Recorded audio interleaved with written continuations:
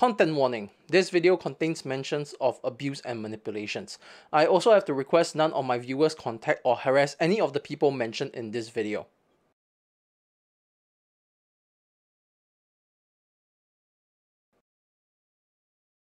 So okay, let's talk about a self-help guru, life coach that I theoretically side with. Let's talk about Hun Ming Kwang. His author bio calls him a spiritual teacher, professional artist, social healer, life coach, and community leader, which is just like perfect for the topic. Side note, the self-help video is banned in Singapore due to a defamation claim by one of the subjects, and I am not paying for his causes because fuck that shit. For example, the main subject of my previous video hosts seminars and community events. Disconnect Today is a grown-up movement, advocacy platform, mental health awareness, community, blah blah blah, buzzword, buzzword, buzzwords. I have independently confirmed that the subject of my previous video have targeted people undergoing career transitions, living with mental illnesses, and undergoing cancer treatment. Like this Reddit user who contacted me after the subject of my previous video filed a suit to have them take down their comments. I'm going to keep repeating this. He's just a guy. He's not a psychiatrist or psychologist. He's not even a trained counselor or therapist. He's an architect. So he's been looking for somebody who could save him, instead of searching inside for what they gave him. A strong will, strong mind causes mayhem. We could change the world, change times, rearrange them.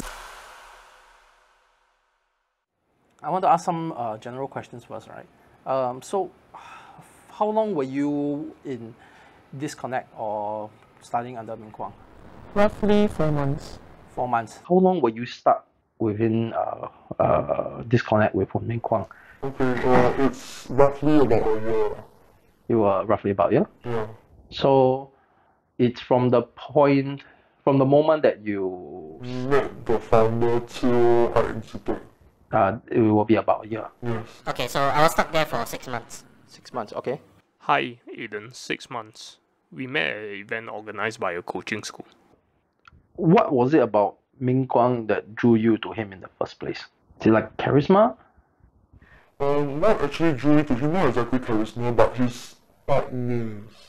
So my first impression of him was like him suddenly appear out of nowhere, saying that this is the person, like spirits has been telling him that this is the person he was supposed to meet, and then he just suddenly appeared out of nowhere and then started talking to me, and apparently like as we were talking, he kind of like sensed what was going on, be it in my life or something, like maybe it could be the community manager have told him.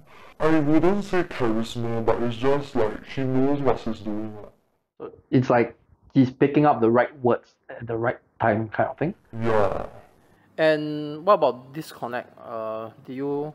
So Disconnect was very weird. You sign up as a volunteer and you had to pay as a volunteer. So you basically pay $600 per person to pay for logistics. But the logistics, there's actually no logistics at all, because they are just basically reusing the same items being put into one place, and you bring that particular item to the event hall itself. But the people who attend Disconnect already pay an entrance fee, right? Yeah, so this is on top of the entrance fee that you had to pay. Let me talk about the volunteer agreement. So this volunteer agreement basically, so before you sign, they ask you to pay $600 for the logistics. That doesn't sound very volunteer. Yeah, it's not volunteer at all, and you pay additional for the entry fee. You also pay additional for the entry fee? Yes, correct, per person. As a volunteer? Yes, as a volunteer. During Disconnect, roughly how many people will attend each session, and how many of them are volunteers and how many of them are just outsiders? So usually volunteers is around, I think less than 10. Participants usually around, it can range from 15 to 20. So about average 15... 15 to 30. The highest was 40 at one point. So how they get participants is basically they ask each volunteer to to have a KPI on the number of people that you are bringing into the event. And those people must be new blood. That means there will be people who never went to Disconnect before. If let's say your KPI is 5 and you only bring 2 people, you have to pay the amount of the people that you did not bring. So you always have to pay the amount of people? Correct. So it always hit the expected amount. So if you're talking about expectation amount, right, TC is 60 people and SF the so-called private event is, I believe, is 45. So no matter what, 50 times 60 and 50 times 45. Let's go back to the recruitment entrance fee first. Originally, there wasn't any entrance fee. Like, for the volunteers wise, there wasn't any, not that I know of. For the participants, like those people that we recruited, it was about 12 to 25 and subsequently slowly increased to 50 and even 70. The shortfall that the volunteers have to pay up, it used to be like none, subsequently become a 50, and then they decided to raise it up to 100 because they felt that 50 wasn't enough. Per shortfall. Yes, per shortfall. They felt that the volunteers aren't feeling the so-called pain. To the point that like, they didn't want to let the entire volunteers group go until the next day, like 7 a.m. and accept this $100 in order to let the rest go. I think some of them even have like worked the next day. That's collective punishment.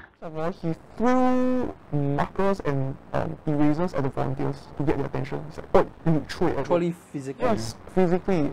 He will shout super loudly. It was like a very intimidating feeling. Like he will call us stupid, pathetic, and he will shout all this, you are stupid, you are pathetic, you can't even get simple instructions right, this is why your life is like this is why your life is fucked up. So during your classes with him, right, was he ever like abusive or? Yeah, he shouted at me in public. He shouted at you in public? Shout at me very, very loudly. Are you feeling it? Do again, that kind of thing. In public? Yeah, in public. Does he do a lot of his session in public? Yes, okay, so the thing is, we were supposed to do it in a private place. I even paid for the private place. And then halfway through, he said, this place is not available anymore, let's look for another place, can we do here, and it's public. So from then on, we kept going to that place, sometimes another place that's nearby. Then sometimes we go to that place, and then there's people walking around, and then he would say it's my fault because I'm attracting distractions. What the? The anger outburst happens sporadically, in private and in public. Usually in public, it invited more embarrassment, but in private, it elicited fear.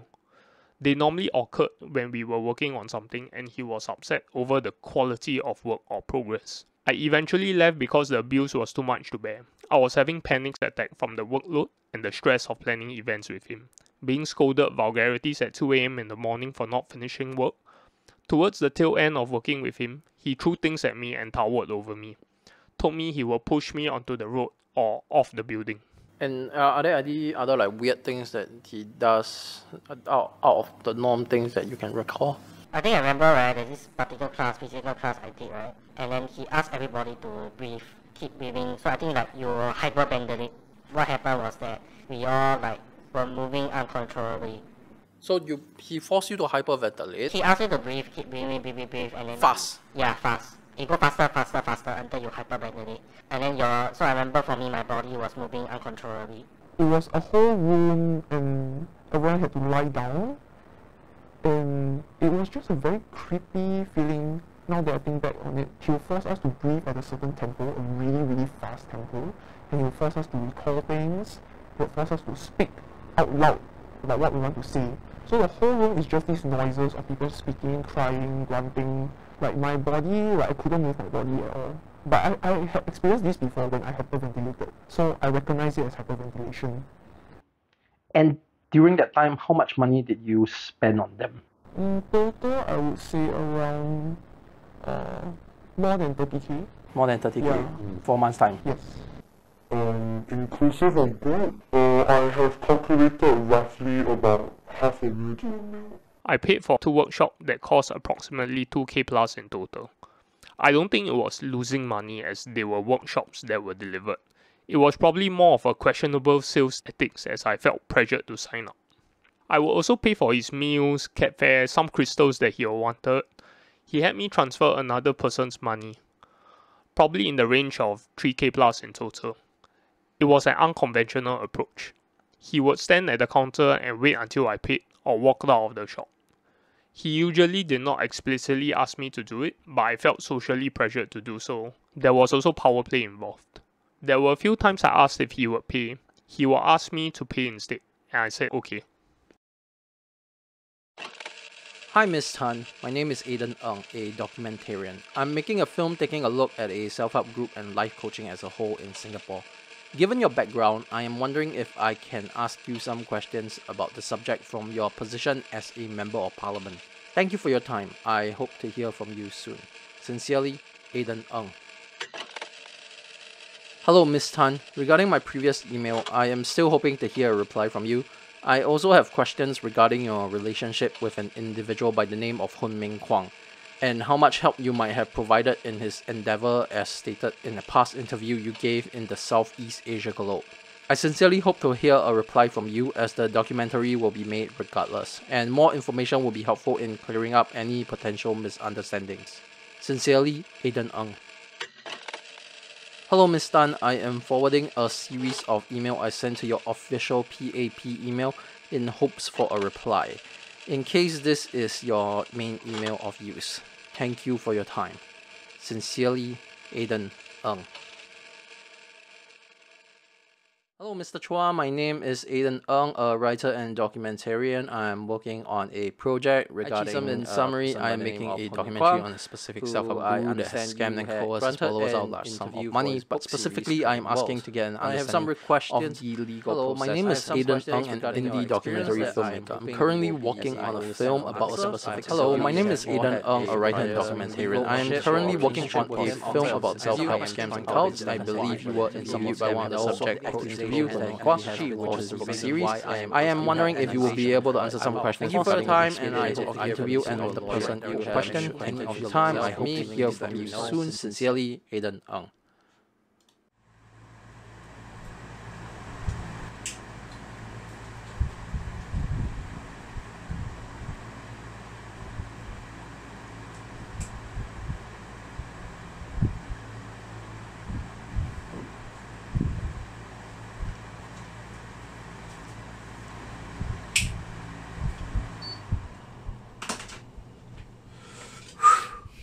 Working on a documentary is very different from my usual video essays. When working on a video essay, you are the story, your morals and feelings, your ideals and journey. For documentaries, that shouldn't be the case. The story is the story. At least that's what we were taught in school.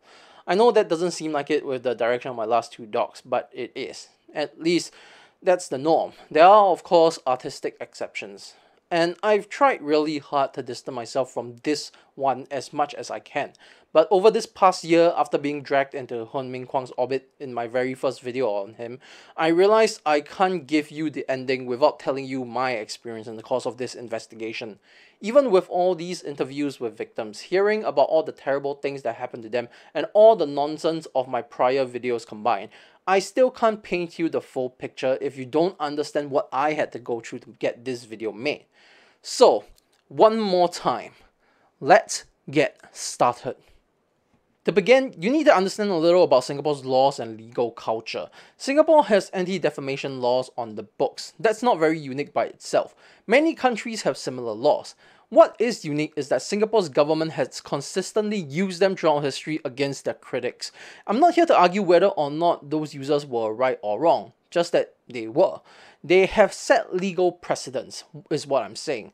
It has created a culture that if you accuse anyone negatively, even just public criticism, you can get sued. And also a not unsubstantiated mindset that these accusations doesn't even have to be false. Truth is therefore suable here. And it is with one of these laws that Hun Ming Kwang filed his slap suit last year against one of his critics. That's the reason why my first video is banned on YouTube in Singapore. It's the reason why I don't even say his name throughout my second video. And it's probably going to be the reason why this video might get taken down in the future.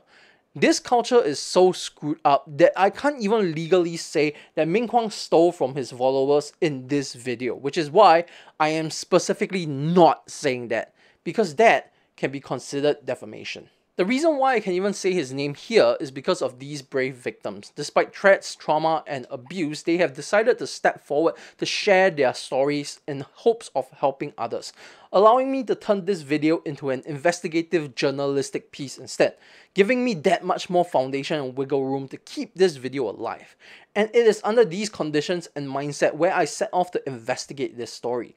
My first order of business after the interviews with the victims was to contact experts, and that's when I ran into my first roadblock. Turns out, there are no experts on this topic in Singapore, at least none that I can find with my limited resources. Let's not even talk about open and prominent communicators like Gilly Jenkinson or Janja Lilac. I can't even find private specialists on the subject. I've contacted police, investigators, doctors, counselors, therapists, journalists, lawyers. Surprise, surprise, nobody knows how to publicly talk about this subject. Somehow, I find myself the foremost public expert on this topic in the entire country of Singapore. And if you haven't noticed, I am an idiot. How? Why? What? And that's when it hit me. If finding expert help is so hard for me, how hard must it be for the victims? And I understand you've also filed a police report. Yep. How did they respond? I think they are aware of the situation, but they are also like have their hands tied because of how grey the law is. From my understanding, there are other victims who have already reported before me, and the investigation officer even told me that the amount that I lost is not the worst, indicating that there are more losses from other victims that went through worse scenarios than I do. I understand you filed a police report. I didn't follow through because the officer, in the end, he didn't forward me the thing that I had to fill in. So I could ask someone else who filled in the police report to send that to me. And it got delayed quite a bit, so I haven't gotten the time to actually fill it in properly. But the officer was supposed to send it to you? Yeah, supposed to. Right. So it's already a bit delayed from the... Yes. Okay. There were no follow-ups from the police. There were many reports that happened after me, and before me perhaps. From what I understand, there wasn't much constructive follow-up or action taken. The next thing I did was try to contact people from Ming Kwang's past. This was supposed to be the hardest part, but thankfully I was approached by someone who was part of that past, who wanted to share their story, saving me a lot of legwork.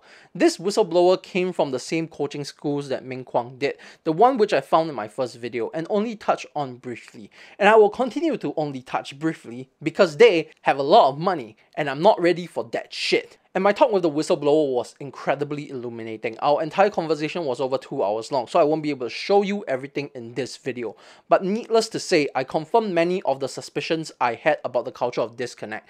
It turns out a lot of disconnect tactics were replicated from these prior coaching organizations that Hun Ming Kwang was part of. Okay, thanks for letting me ask you more questions in such a short notice again. No worries, happy to, man. This Okay, yeah. contracting is... It's not really a contract. It's like it's a written agreement. I forgot what the 10 points was, and I want to go and dig if I have the form. But basically, it's like it's you sign it, and then it's an agreement to, like, you know, behave well in the play. Simple decency things, and like it's also very like self-improvement driven stuff. Okay, so Ming Kwang also make his people sign this. You are 100% responsible for your reality. Do your work. Exact same thing. Be of personal, business, sexual integrity. Exact same thing. Time integrity, be punctual. Exact same thing. Okay, this is a teacher-student relationship. Exact same line. Okay. You agree to use the materials taught in the class only for your personal progress. Exact same line. The truth versus your truths. Everything that happens around you externally is a reflection of what is happening inside of you. Okay, you are a master of your own I'm starting to see a pattern. Private and confidentiality.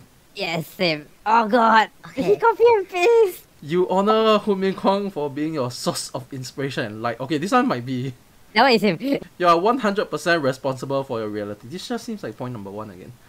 From what I gathered for this, right, is that he makes them sign this as kind of like a legal fear tactic. And from what I understand from like lawyers and stuff, right, this has zero legal binding. You're right. It's so it does scare people. The honest truth is that it's a very standard like class. And like when you're teaching and when you're in like any form of L&D, right, it's very standard to use psychological contracts. to establish some form of relationships. Professionally, I also do that. Don't even talk professionally. Like, we run Dungeons and Dragons, right? X card is like roleplay to your best ability, you know, don't meta game. These kind of things that are very neutral. It's just to like, hey, this is the level. We are all. Let's have a playing field where it's safe for everyone. It's more like Yeah. a social contract to prevent interpersonal thing than a legal issue, right? Correct. It's one more layer. Then this is what the best cult leaders will do. They will use a lot of truth and a lot of things that sounds correct, and then you sprinkle like shit like you respect Ming Guang as the Lord and Savior. You spoke a lot about a community manager. Can you elaborate on what the community manager is? By means of community manager, her name is Chu. So originally what I understood that what she does was actually helping Ming Guang doing his, I would say like, his time scheduling. It seemed like Chu was the Ming Guang's PA. Can you tell me how you got involved with the group in the first place? So my friend was already in the disconnect, so they invited me out for dinner one day. And usually they invite me for dinner, so I didn't suspect anything. But on that day, they brought Chu. I kind of had an idea what they were doing really, because they were telling me, oh, I've been doing this life coaching / therapy thing, but I'm not allowed to tell you what it is because it's private and confidential. So I kind of knew what they were doing already.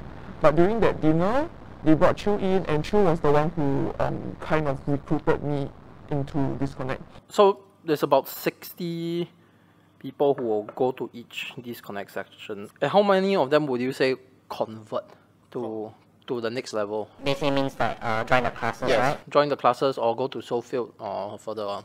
I don't really know the number, but they are very persistent.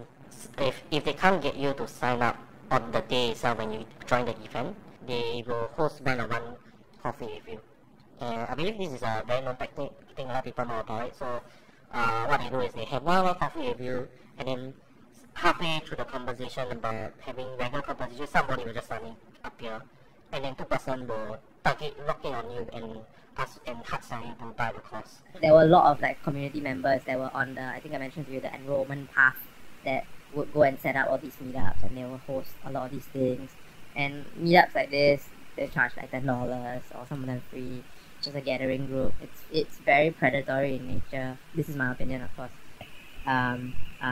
Basically because people that are interested in topics like self-help, people that are interested in coaching and things like that, there's a propensity for them to be a bit more vulnerable. So they are in those spaces. Is a lot more safe. It's a lot more inviting. There is less. You see less outward like talking about ECI and things like that. Even though there is mention of it is asked, and sometimes the people running the sessions will talk about it. It's usually the conversations that happen in between, where like they will have a lot of time to mingle and chat. Can you tell me like what was it about Ming Guang that drew you in the first place? Just now you were sharing that he sort of picked at your vulnerability at the moment. Yes, and it's not just him. I think it's also because of all the other so-called volunteers and people who have been in his classes for a longer time, and their testimonials, especially Chu, because she tells me a lot about how terrible she was in the past and how much she has changed and how grateful she is for this experience. Because I think my friend kind of preempted Chu about my life situation. I was going through some hard times up. So Chu already kind of knew that I was trying to look for an alternative solution other than therapy, because I've been to therapy. And she started introducing the course that my friend was doing. And she said, your friend's doing this anyway and she has benefited a lot, she has changed a lot. Why not you take this chance to enroll? So I really felt that whatever doubts I had is like maybe just me being not open-minded enough. Right. Yeah, so it's not just Ming Guang, it's like other people's testimonials also, and plus the fact that my friend was also doing it. Yeah, but going back to Ming Guang, he uses a lot of, I wouldn't say intimidation, but he felt quite intimidating from the start also. He pinpoint a lot about specifically my generational trauma. And he also said stuff like, you have a lot of shit going on, I can feel it, stuff like that, which made me more inclined to believe that if I seek him for help, like I can actually fix some of my issues. In hindsight, do you think he was right, or was he just saying something quite generalized? I feel like everyone is shit lah. Yeah. So back then I was really at a point where I was looking for alternative. So I wanted to give this a try. What I didn't expect was all the emotional manipulation, the extortion, and like all the other shit that came with it lah. So the breaking point for me to quit the group was one thing, the financial part of things, because it amounted to like thousands, hundred thousands of amount, but to a point that I have to ask loved ones around me for financial assistance. Second thing is that because I was one of the recruiters, I had to fork out my free time to go to like networking events to reach out to people that I've just met and say that, hey, sorry, excuse me. To a point where I have to meet networking events people to get to know them, and then like try to tap on their weakness or any like pain points to bring them to the event. Yeah, community members that come in, they will like talk to you and like, oh, how are you doing? And then they'll share a story about, oh, this program CCC changed my life. They will always come out. I admit when I was in there, so because I thought I was doing the right thing, I would go in and I would share. So I'll be like, yeah, it was really good and things like that, because your psyche changes a lot. Yeah. So that's what happens. I did a bit of research as well. This whole framework came way all the way back to the I forgot the guy's name already, but the Warren Earhart. And then I met a couple of people in the US, and then some of them, oh yeah, we need to enroll people. I'm like, oh, okay, right, like they're still using the same language. We've already covered the problem with the International Coaching Federation and their lack of oversight in my previous video. But another thing I found out during the course of this research was that not only is coaching not regulated in Singapore, but the majority of the mental health field isn't regulated at all. They are self-regulated. To put it simply, they are regulated by the will of the market. Capitalism, always finding a way to ruin things. And if you know anything about medicine, that is fucked. Therapists, counselors, psychologists, life coach, gurus, none of it is regulated. There are groups, people, and specialists, including one of the psychologists I spoke to, fighting and advocating for proper regulations. But it is an uphill battle. If we can't even get these genuine accredited professions regulated, how are we supposed to get self-help and coaching under control? The last thing I did was to try to get in contact with as many people tangentially involved in this story as I could. I wanted to know how Ming Kwang appeared to people outside of his bubble. Aside from a couple of stragglers from other parts of society, I mainly reached out to the people he interviewed for his books. A portion of the people he interviewed were just normal people, non-public figures. I decided not to drag them into this and just focus on public entities like activists, politicians, and selected specialists, people and organizations who were already in the public light. I put a not insignificant time vetting them to make sure they have some level of public notoriety, because I don't want to just drag someone from the mental health space into a spotlight like this if they are not equipped or versed in it. 4 of them were kind enough to reply. 2 of them were members of parliament. They told me they did not know of Ming Kwang before the book, nor did they remain in close contact afterwards. From what I can tell, Ming Kwang simply co-messaged them. He used their names and reputations to build up his own and to reinforce his legitimacy with his followers. These people are victims as well. Their names have been used to indirectly coerce people into an abusive community. Names that were meant to be pillars of support for the mental health community. They have been tarnished and they deserve our sympathy. At least that's what I wanted to say. For the 4 people that replied, that vision is definitely true. To the best of my reputation, I can clear their names. The problem is, I reached out to a total of 20 entities and only 4 properly replied. Of the remaining 16, 10 of them participated in the books, and 6 of them are members of our parliament. Hi everyone, I just want to issue a correction here. I won't have time to reshoot my entire monologue because I've already been working on this for months now and I'm at the tail end of my editing process, so this is gonna have to do. There were actually 9 members of parliament who participated in the book, including the 2 that I previously showed you, James Lim and Patrick Tay. The mistake is I said I contacted 6 others, when actually I can only confidently say I contacted 5, which will be the ones that you see on screen right now. The other 2 members of parliament who participated in the books were MP Tin Pei Ling, who I straight up forgot to contact because I'm an idiot, and MP Xia Kian Peng, who I accidentally misaddressed as Mr. Chan instead of Mr. Xia in my email to him, so I can't confidently say that that email reached him. That's on me, and I can't stress enough how unqualified I am to do any of this. I'm not a trained journalist. It really shouldn't be me doing this, but somehow it is. That's the whole point of this video, I guess. Anyway, back to the monologue. If I say 6 people, I actually mean 5. That's it. Thanks. And you might be thinking, Fat Man, why can't you just give them the benefit of the doubt? They are, after all, powerful and busy individuals. They might not have the time or bandwidth to reply to every single email from randos on the internet. There are 2 problems with that train of thought. From the 4 that replied, I know that Ming Kwang used cold messages. If I assume with the greatest of good faith that he cold messaged everyone, why did they answer his random cold message and not mine? The second problem is this person. Member of Parliament of Nee Soon GRC, Carrie Tan Hui Min. She has openly said in an interview in 2022 that Hun Ming Kwang is a healer and teacher, and that she had plans to bring him to South Korea, which she did end up in. She is also a coach herself. Carrie Tan, unequivocally, has a severe conflict of interest in this story.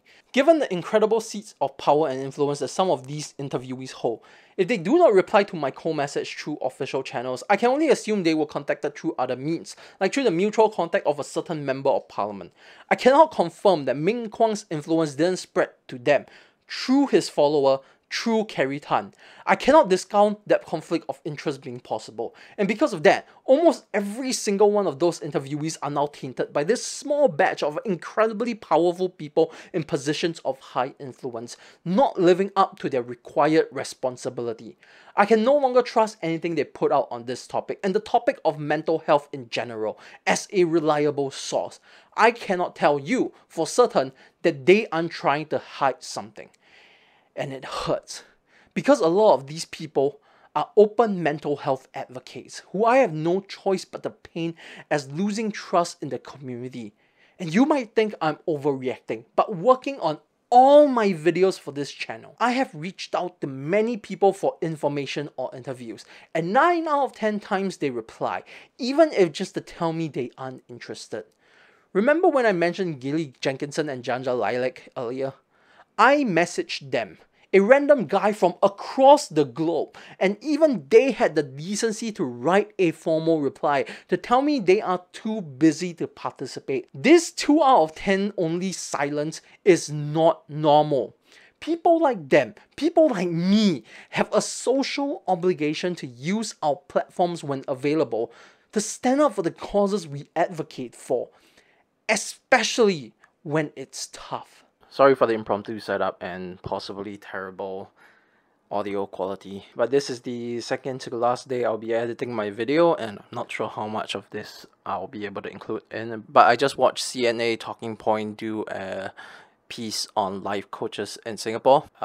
It's pretty okay. It's fine. It has that both sides-ism that is very common in modern journalism that I absolutely despise, but at least they're covering the topic. The final interview in the story was by a person who goes anonymously by the name of Harry. Harry is one of the victims of Hun Ming Kwang as well. I just wanted to clear some things up. None of the things in the video was wrong. Everything is true, surface level, but true. You know, it's fine, it's a good entry point. Anyway, Quinn Lam, one of the life coaching beneficiary featured at the start, was the partner of Hun Ming Kwang in the artistic duo Honey and Lamy. So I wouldn't trust that as an unbiased source. Sylvia, the life coach featured in this video, she partners with a person named, what's his name? Daniel Lim. Sylvia Chan and Daniel Lim partners on something called Little Labs. And Daniel Lim is a person who has done, oh, Jesus Christ, I don't even know how to talk about him. SA trigger warning, he has openly suggested that if you were sexually assaulted in the workplace, it's your fault. Not joking. I just want you to know that. I'm not shitting on CNA talking point. I just need you to know who they are. Doing this video on Hun Ming Kwang, I've seen shit that I can't. So 2 of them are problems. If I'm not wrong, Queen actually does photography for either Little Labs or Daniel. So yeah. Ooh, good job. No problems there. Fuck me. Do you have anything to say for the people who are still in it? Take a step back from whatever it is you're doing. Okay, like right now you are so immersed in it, but I think that is where it becomes tricky. Yeah, so for those who are still in it, I would just advise you to be careful, because MK can seem like he cares about you, because I felt that way. It felt like he cared about me at a period of time, like he cared about my process, he was proud of me, he said a lot of encouraging things, but I feel like it's all manipulation at this point. Don't get so immersed in it until you can't see everything else, because that's what happened to me. I was so immersed, I felt like I am the problem, I need to work harder, I need to trust the process more. Take a step back and reflect on everything as a whole, so you can see the bigger picture and not just be in this bubble where you're just doing whatever he says, trusting the process. Well, I hate that, trust the process. How are you now? Financial wise, definitely I'm trying to recuperate. I'm trying to like pay back my loans and stuff like that. Definitely, if you say that to get back whatever that I've lost, at the moment I don't see it feasible. And I hope to use this to like educate others. The victims shouldn't have to do these exposés themselves. Journalists, police, member of parliament, someone in the public sector should be doing it. Not the victims, and definitely not me, some random guy on YouTube. For a while, I also fell into this moral sink. I found out through my grapevines that there were official institutions working on investigating Ming Kwang. I thought I could wait until those investigations were published before making my video. It would provide me with protection, with sourceable, quotable covers, so that I wouldn't be easily targeted by Ming Kwang through legal means. But as I waited, as the estimated time for release turned from weeks to months, I watched as the victims I knew slowly lose hope, grasping at extreme straws, trying to fight a fight they weren't equipped for, against the subject of one of their greatest trauma, while everyone they were relying on for help slowly went quiet. I am not a journalist. I can't distance myself from this story. I'm a guy, just a normal guy with zero professional empathy apparently. I couldn't help but feel that pain. The number of times in this past year where I have heard official institutions and entities tell victims to be careful of defaming the abuser filled me with an unspeakable level of disgust. Because I told them that as well. And even though I know legally that was the right move, it definitely didn't feel moral. Ming Kwang gets to get away with allegations of abuse, while victims are frightened to even call him names. We gave these victims less leeway than the person who perpetrated the horrors they've been made to experience. When people talk about being anti-woke, anti-cancel culture, this is the culture they want to normalize. A culture where victims of crimes and abuse must advocate for themselves, where we can't be aware, awoken to the systemic injustice in our backyards, because it's uncomfortable to think about.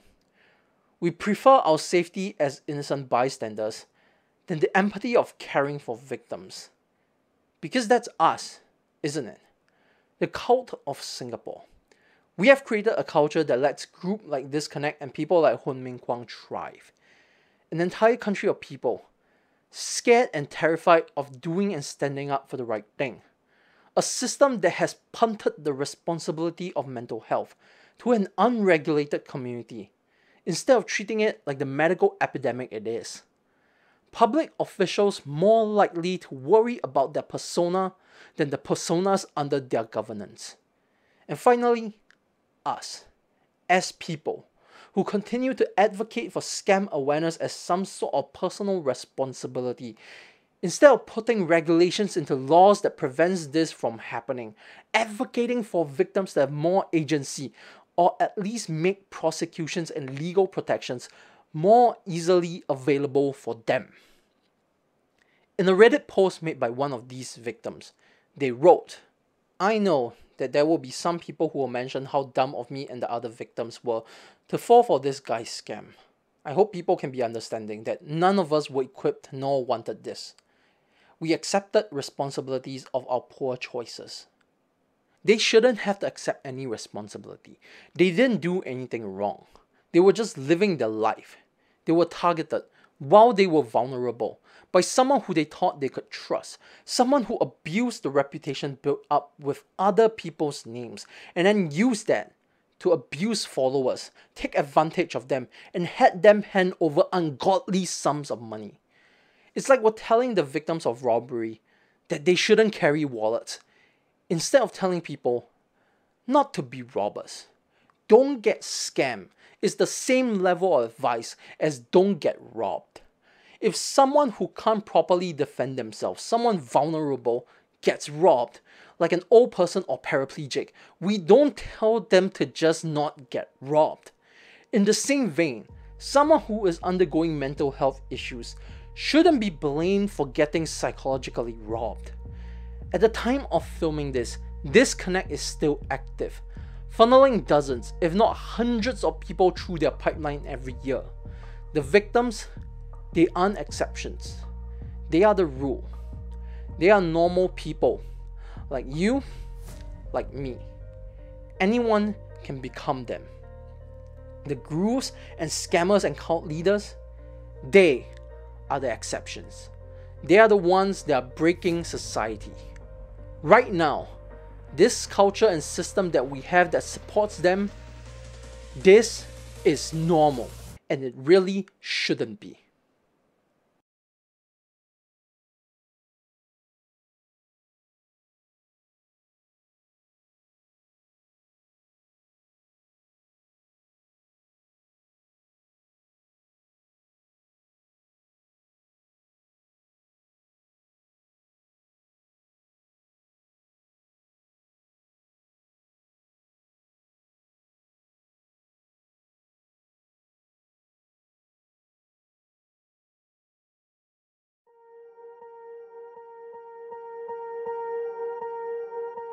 Swear I won't forget this, why do I regret this? In my mind reckless, thoughts are feeling endless. Sitting up I'm breathless, anxiety's infectious. I feel so defenseless, betrayed and embarrassed. I hate being open, I hate being broken. I feel like an ocean filled up with emotion. Anger ain't a potion, rub it on like lotion. I can feel it soaking, reopen, the scars have awoken.